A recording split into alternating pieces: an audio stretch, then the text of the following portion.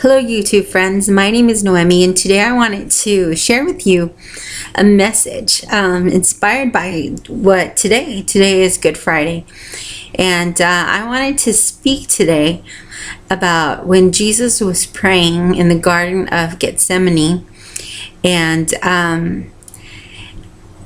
when he's there, he's experiencing sadness, he's experiencing pain. He's going through a rough time. He came to this earth knowing his purpose. He always knew that he was going to be sacrificed for each and every one of us. But when he was about to face what was going to be not only his biggest challenge, but also his biggest victory, he was scared. And sometimes we go through things in life. We go through things that are scary. A few years ago, I was diagnosed with stage 4 kidney failure. And a few months ago, I hadn't been treated for a while, and I go back to the hospital, and they tell me that my condition has become worse. And those are scary times. I remember when I was told you have kidney failure, I felt like my world was about to turn upside down. It wasn't good news. I can imagine what you might be going through. Maybe it's cancer, maybe it's diabetes, maybe your husband left you, maybe your wife left you, maybe your children are doing drugs, and when you're in the middle of going through something, as Jesus was, he asked what was human, what was normal. He said, if it's Lord, if it's okay for, that this cup pass by, that I don't have to drink this cup, And sometimes that's the way we get with God, and we get discouraged. And what I want to tell you today is that Jesus understands. And we've heard it before, but he does understand. Many times we don't really,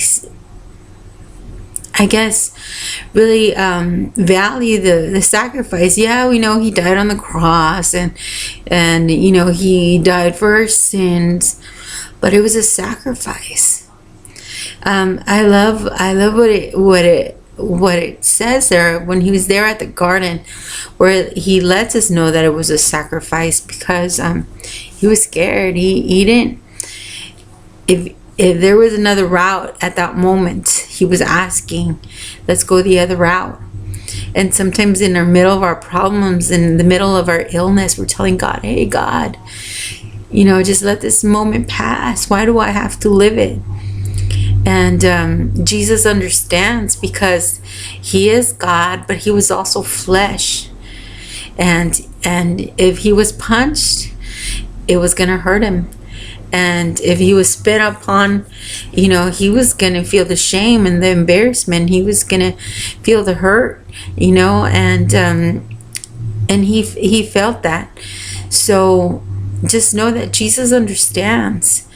Just because you're going through that hard period or that hard moment, and you say, well, maybe my faith is lacking, maybe I'm not being as faithful to God, maybe I'm messing up somewhere here, because how come this problem came and I feel defeated, I feel like I just can't go on, and you feel, well, maybe I'm just not a good Christian, maybe everybody else has it right and I have it wrong, I'm doing something wrong.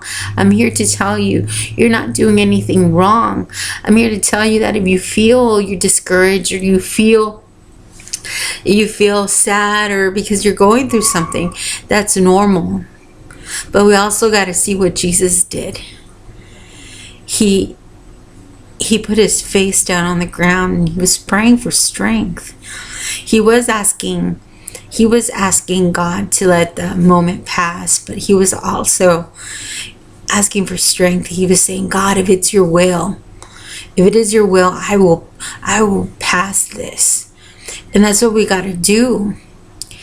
And it doesn't make you any less of a Christian to be scared, or to be even, what's the word, to be frightened.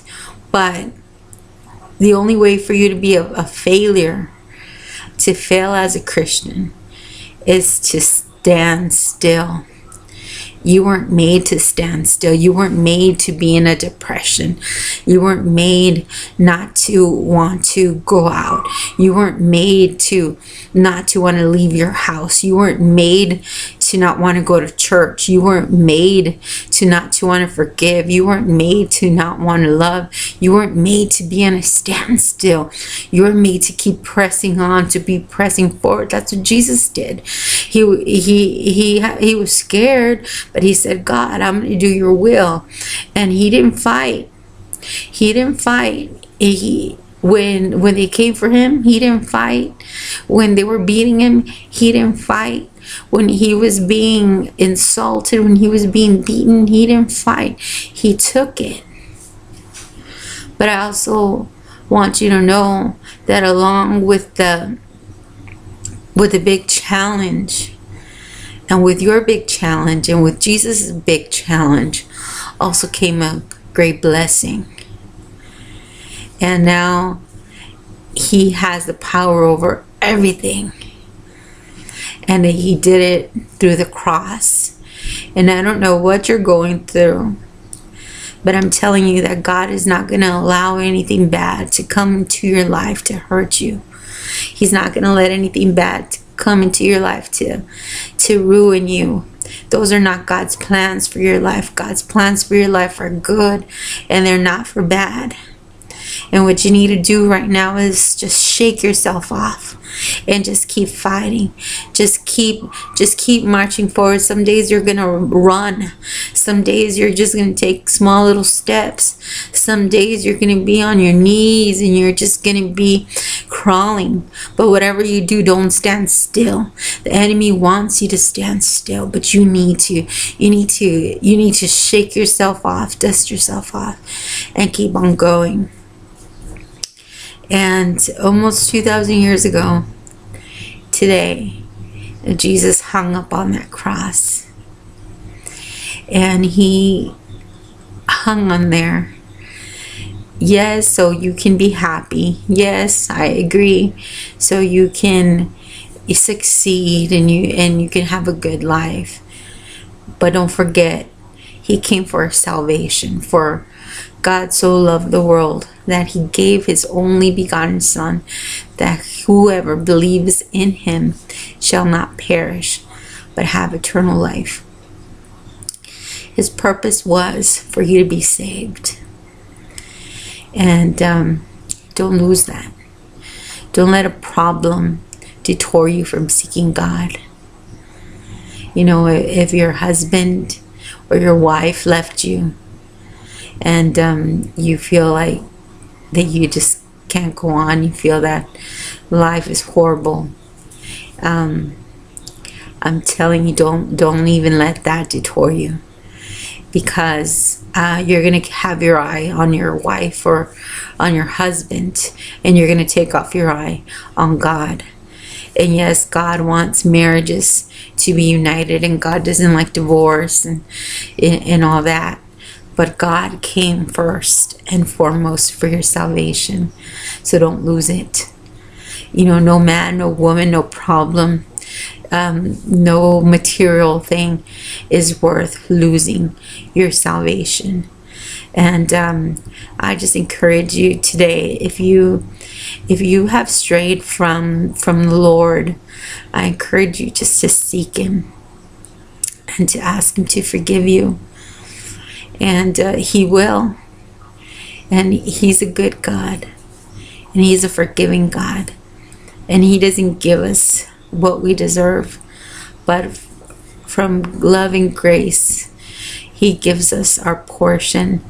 When the prodigal son, he left and he took all that was his because he had to go live his life.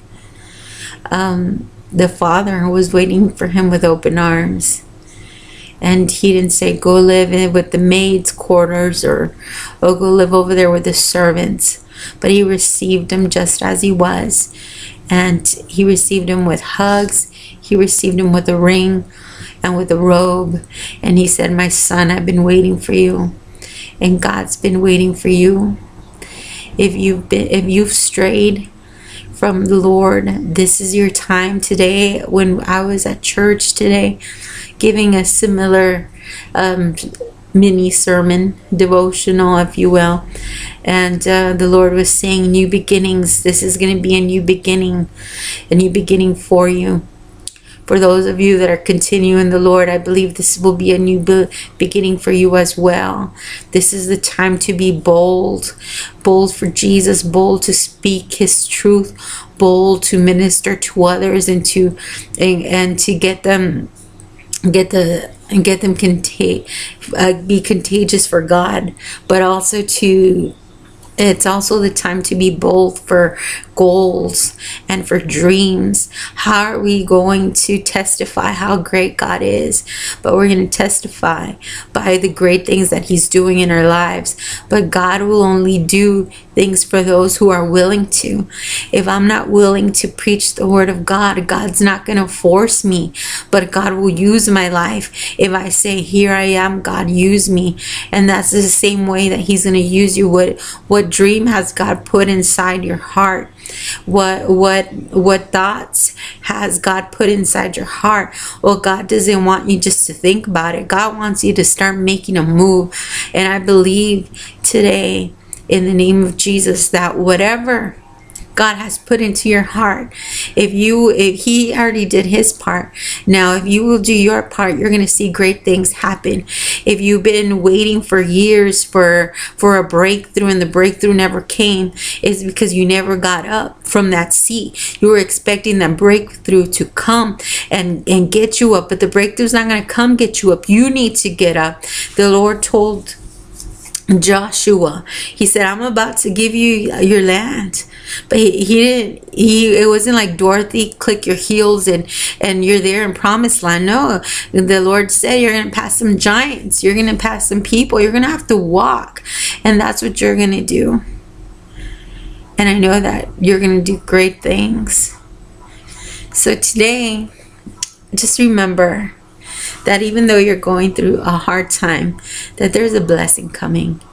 And Jesus paid the price for our salvation, but He also came to give us an abundant life and to help us live happy and productive lives. So today I just want to pray with you today.